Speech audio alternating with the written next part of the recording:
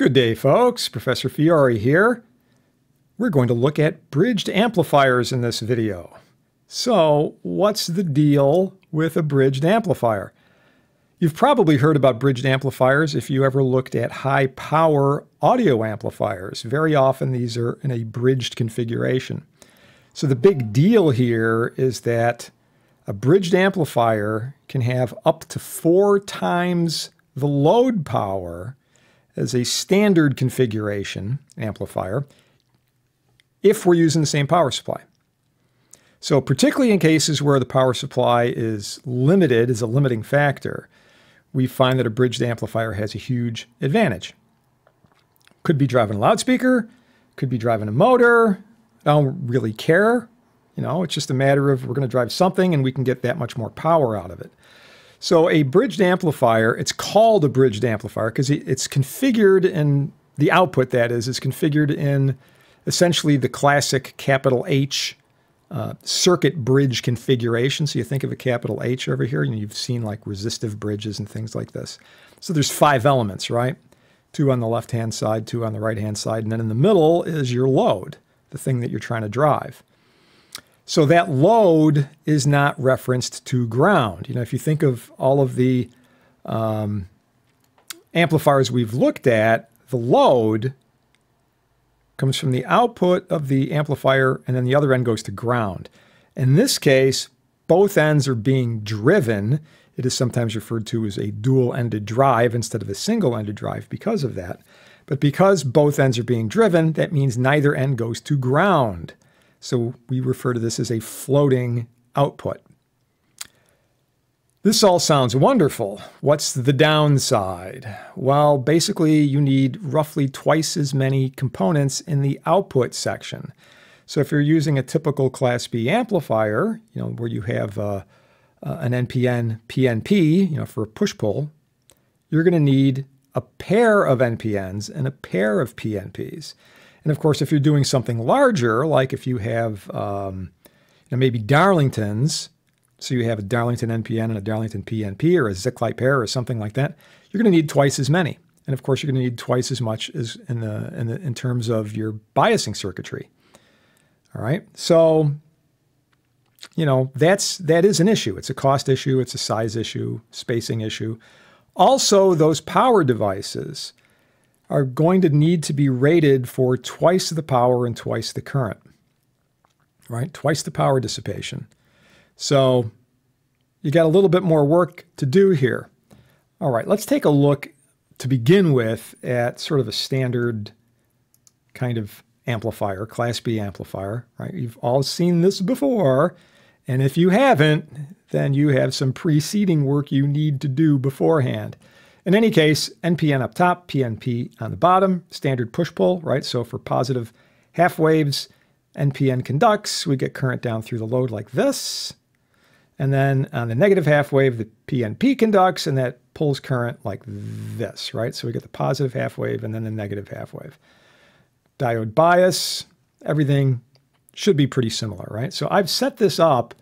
I don't want to deal with clipping or anything like that. So I've set this up for only a 7-volt peak. I've got 10-volt power supplies. So that'll give us a little bit of leeway there.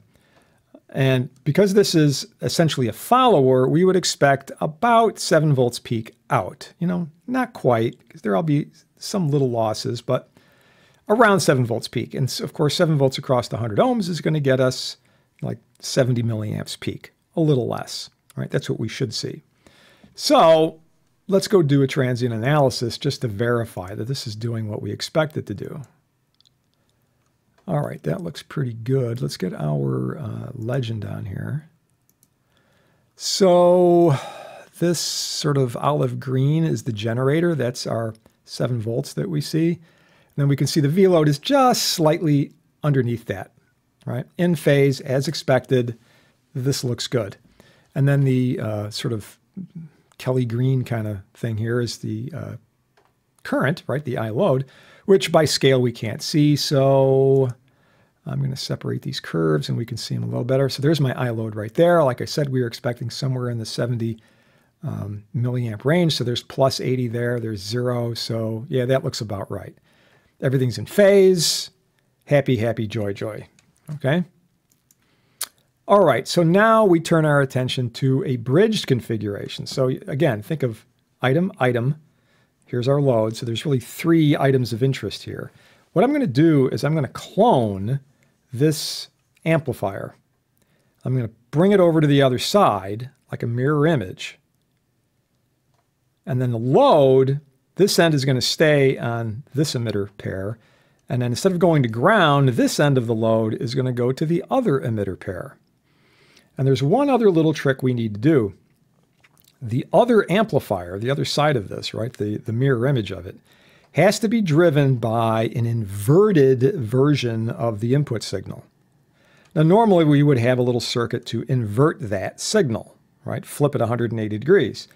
Now, there's a number of ways you could do this. You could use a basic, inverting amplifier set up with a gain of 1. You could use a differential amplifier and, use that as your input. And then you have 2 collectors that you could drive, right? One is in phase, one is an anti-phase. That's another way of doing it.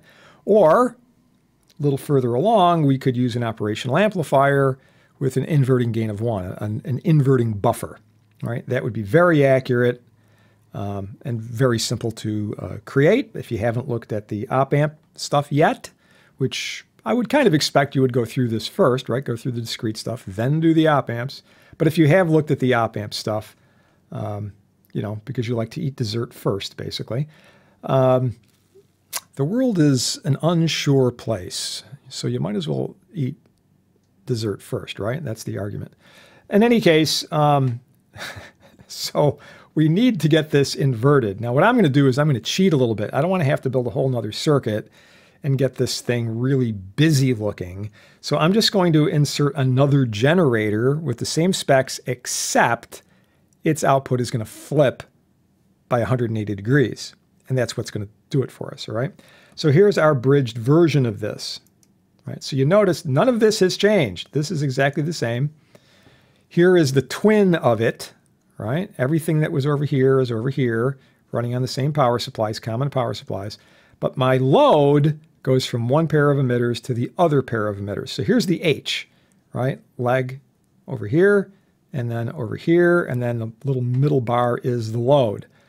And I've attached a bunch of meters here so we can see, right, here's the V load, and I'm going to use this as the same polarity. I'm putting the plus over here as it was in the preceding circuit. Same for the ammeter. And then I've also attached 2 probes on either side of the load. In other words, what's the emitter voltage pair out here? What's this emitter voltage pair over here? So here's what should happen. Oh, and by the way, if you don't know how to do an inverted signal, let me just open this up and show you. So you got your sine wave over here. When you set up your voltage and your frequency, right below there is a space in Tina to set up the phase shift. So I just set this up for 180 degrees, right? And it'll do it for me automatically. So there's like you could kind of think of it as like having a universal time base on here. So this will be synced to this. In other words, if you have just 2 sine waves, they're going to be perfectly in phase. And then you can just monkey with one compared to the other by throwing in that phase parameter. All right, so that's a nice little shortcut. Otherwise, I'd have to draw a whole nother circuit in here, and that would just make things a little bit more complicated. Okay, so what should happen? Well, let's just ignore this for a sec. We know that if there's a positive half wave out here, there should be that same positive half wave, because it's a gain of 1, over here, right? But over here, when this is positive, this is going negative, right? It's flipped upside down. So that means this emitter is going negative. So the voltage across this would be the difference between V left and V right. In other words, if, for example, we had the positive peak at 7 volts over here, I would have the negative peak at minus 7 volts over here, right? It's flipped upside down. What does that do? Plus 7? Minus 7? I've got 14 volts across the load. We've effectively doubled the voltage. And of course, power is V squared over R.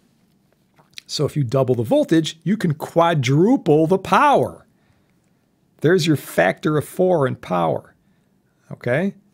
All right. Now, like I said, this doesn't come for free. We'll look at that in just a sec. Let's just verify these waveforms. So again, I'm going to do a transient analysis over here. And let's get our legend once again. You see what's what.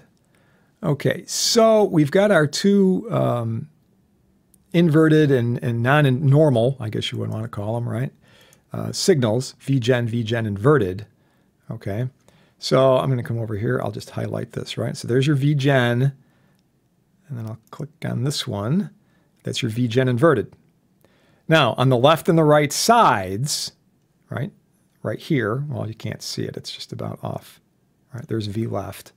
Right, so on the V left and the V right, the emitters of those two sides, we should see virtually the same thing, just a smidge smaller. So I come over here, highlight this one, and we can see that's V left. I come over here, highlight this one, we can see that's V right. Okay, so that looks good. You know, each half of this is working the way the other single amplifier worked. And then finally, we look at this. This is, in fact, the load, the actual voltage across the load.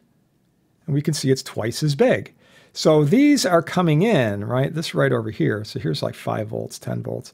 So we put in 7. This is just a little bit under 7, 6.5 maybe, whatever it works out to. And then this will be double that, right? So if that was 6.5, we'd expect this to be somewhere around 13, right? 10, 11, 12, 13. So that works out just as expected.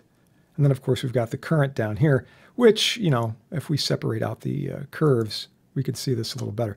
So there's our I load. We can see, instead of being 70 milliamps, right, because there's our 0 to 200, that's going to be sitting up, somewhere 130, maybe 140 milliamps, somewhere up around there. All right. So that looks really good.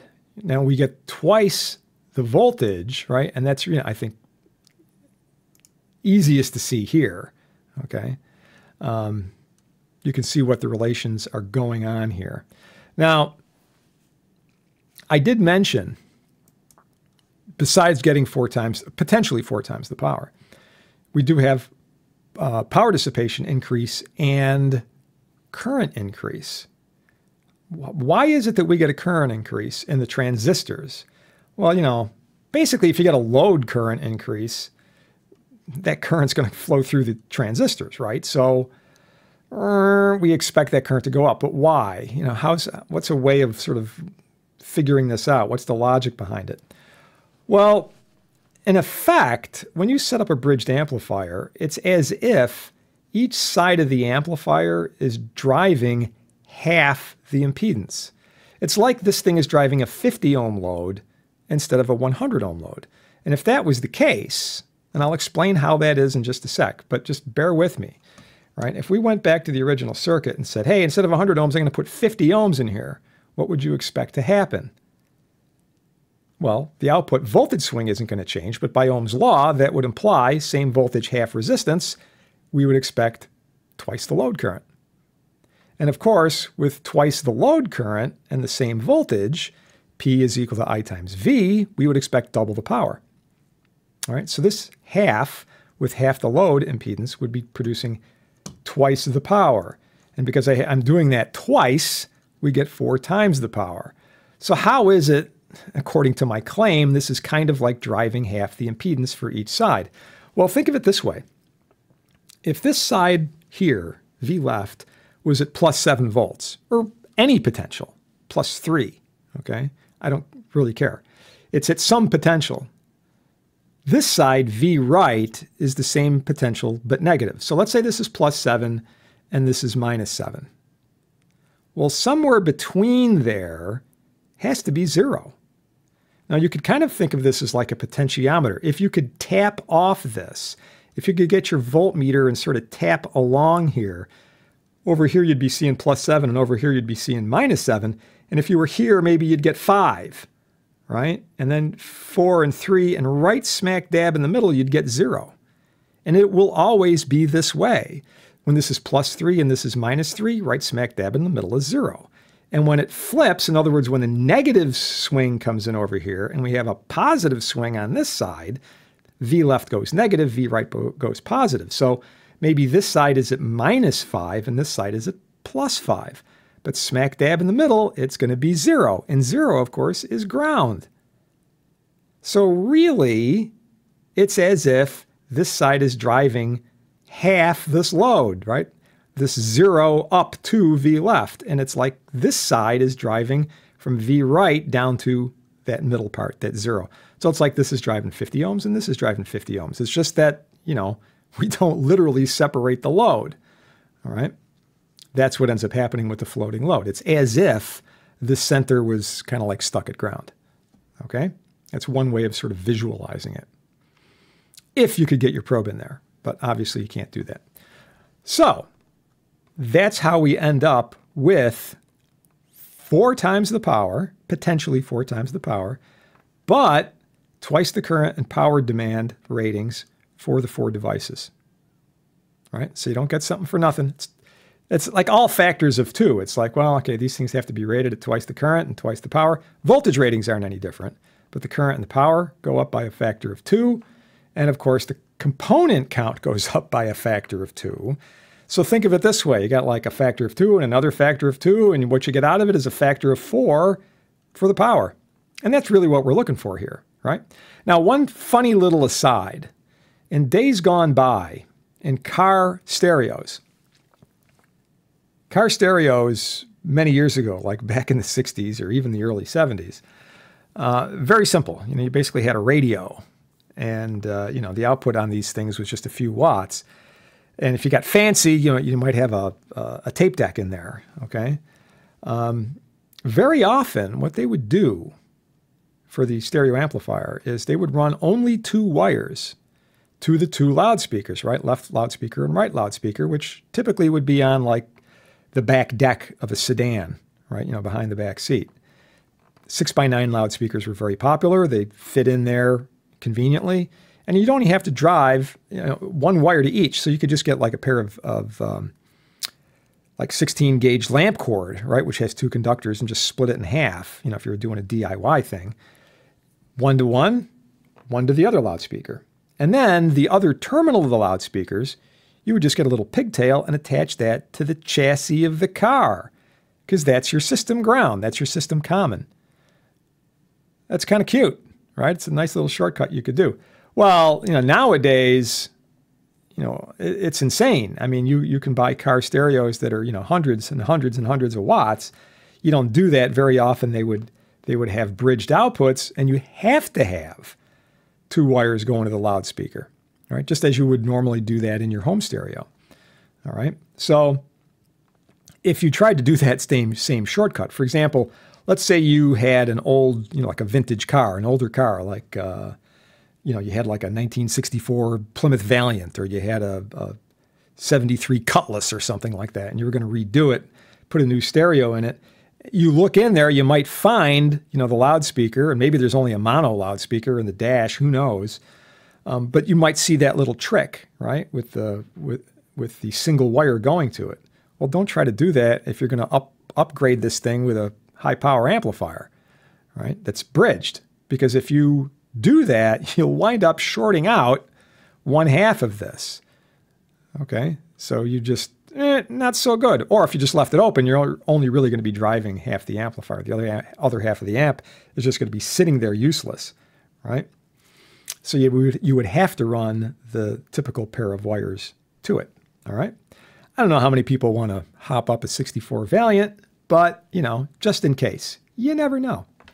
All right, so kind of a cool thing. You know, we use bridge configurations in many other places. Very common in Class D amplifiers. We use an H-shaped bridge. So that's in one of the later chapters of the semiconductor book. So, you know, this is not just something unique to a Class B amplifier. You can bridge any kind of amplifier, really. These are just some of the things you have to be aware of. All right, so big output power, but twice the components and twice the current and power ratings for those output devices. All right, great. So if you have any questions, you know what to do. Take care, and we'll see you next time.